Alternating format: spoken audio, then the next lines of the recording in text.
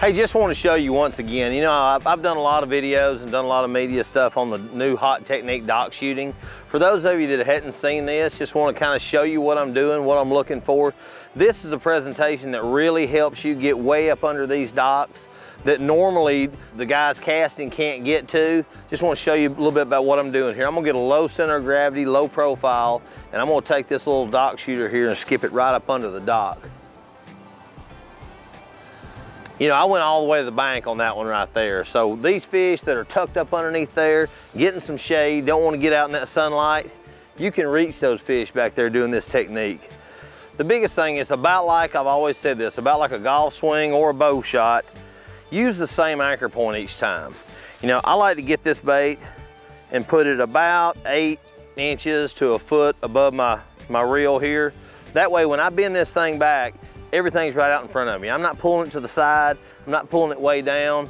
If you'll use the same anchor point every time, I've already got my reel engaged. I'm gonna sit here, get low, and there it went.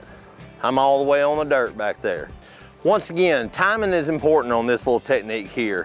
What you're doing, this rod has got enough backbone, it's got a limber tip.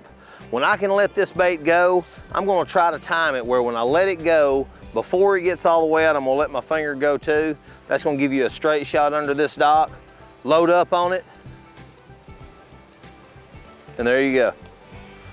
So, and then when you're coming out, take your time, lift that rod tip at about a 90, let it come out on a pendulum, work it slow, find out what the fish want. You know, one other thing that can help you in your dock shooting, you know, there's several baits that skip real well, but I wanna show you this right here. This is the new crappie shooter from Bobby Garland. If you'll look at this bait, it's real flat. It's almost like when you were a kid and you were skipping a rock across the lake.